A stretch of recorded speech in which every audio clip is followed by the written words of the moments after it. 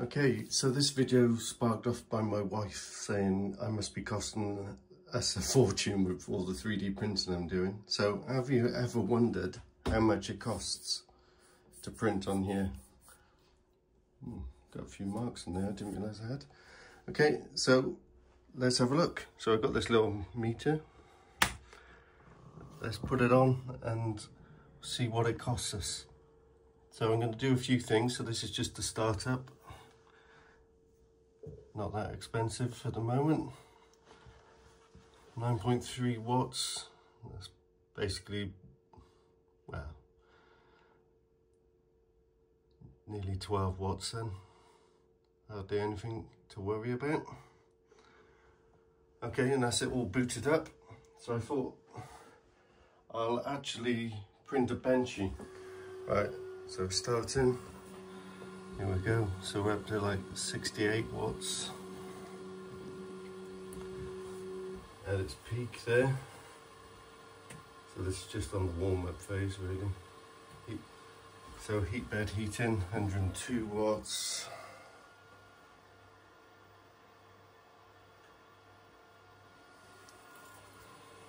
There we go, we're about a kilowatt now, almost. So kilowatt an hour. I actually forget what the costs are now.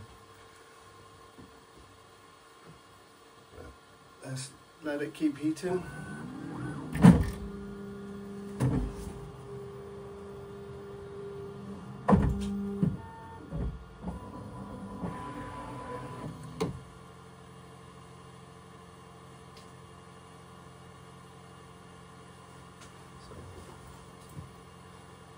Let's just say it's 25p a kilowatt.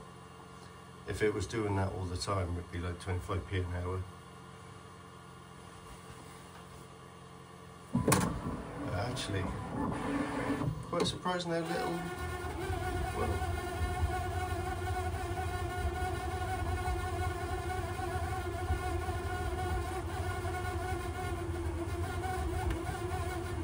CMS. I swear that thing gets noisier and noisier.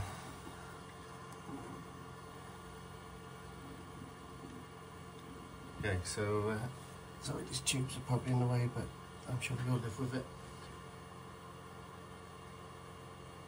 Still on the heating heat bed phase.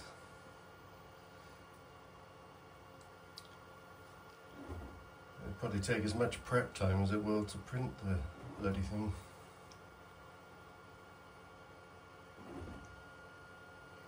But we'll do it like this, you can sort of see both.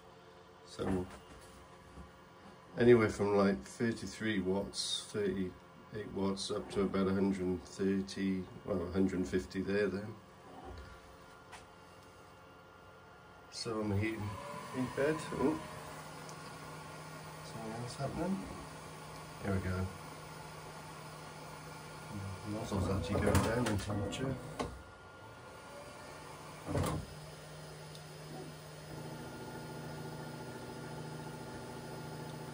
So about 200 degrees, all default settings. I'm using a textured plate. So I'm actually, well, it's probably about what I was expecting, you know. But I was probably expecting up around a kilowatt more consistently. It's only reached that once.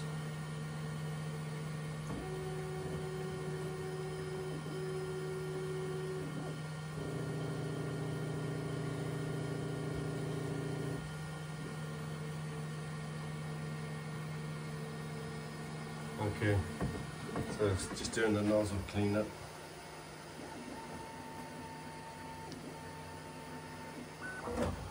Feel free to skip on this, I'll put chapters in there. What do you reckon? Should I do these two printers as well? Do the same thing for the A1 Mini and the A1? I imagine it'd be pretty similar, although because it's got a heated chamber, maybe that will need a little bit more power because it'll just be losing the heat.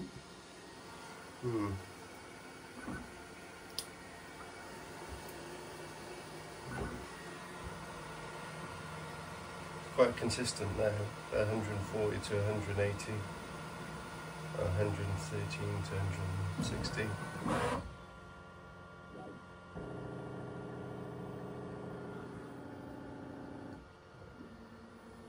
Just doing its normal leveling and stuff. And clean up. I'll stop there and I'll cut back when it's on the next part.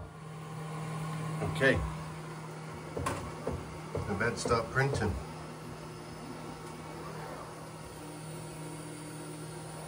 It's inspecting the first layer, so it's done the first bit.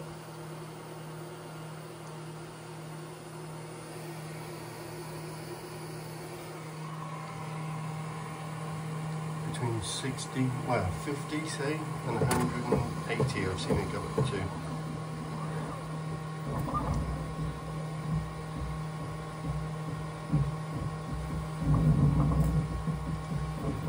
So there we go, it's printing, doing its thing.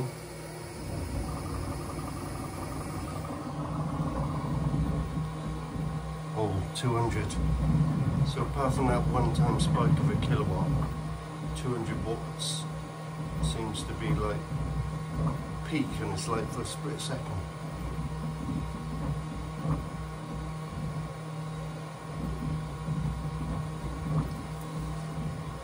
Now if I put an average on this, just, you know, top of my head, it's probably like 100 watts average.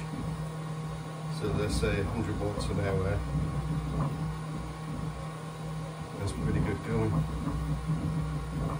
So it's at 25p a kilowatt, so you're probably talking like 2.5 pence an hour to run it. Oh, I think I need to start printing more now I know that.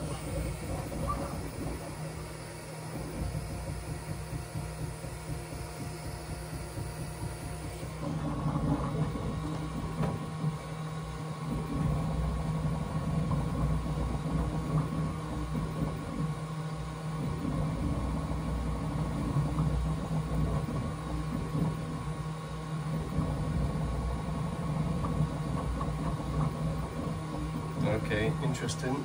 The peaks are a little bit higher now, and it's more consistently above 100. Seems to be about, probably averaging now about 150.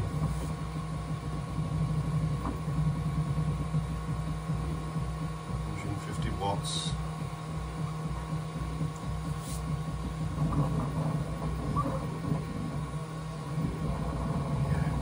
Not bad, is it?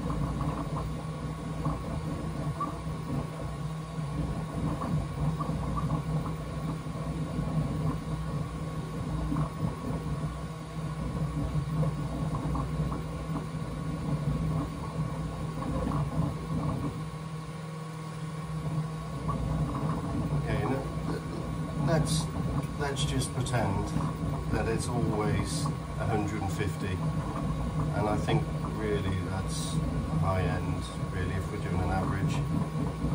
That, what's that work out, 3.6 pence? Yeah, something like that. Based on a 25 pence per kilowatt hour charge. Let's just round it up, 4p an hour. Happy days.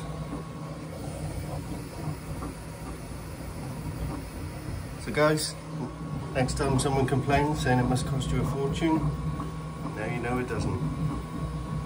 I'm not going to bother carrying on to the end of this print, it seems pointless, because it's just going to show the same. Enough. 4p is really, really pushing it, isn't it? Anyway, hope someone finds this useful. Happy printing.